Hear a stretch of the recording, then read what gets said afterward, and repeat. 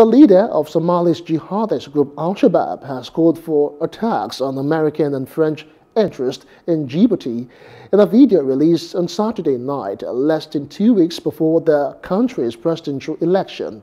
Ahmed Diriye, also known as Ahmed Omar Abu Obaida, lashed out at Djibouti's President Ismail Omar Guelleh, who has been in power since 1999 and is set to run a fifth term in elections on April 9. The Al-Shabaab accused Djibouti President Guelleh of turning the Horn of Africa country into a military base from where every war against the Muslims in East Africa is planned and executed. Hope you enjoyed the news. Please do subscribe to our YouTube channel and don't forget to hit the notification button so you get notified about fresh news updates.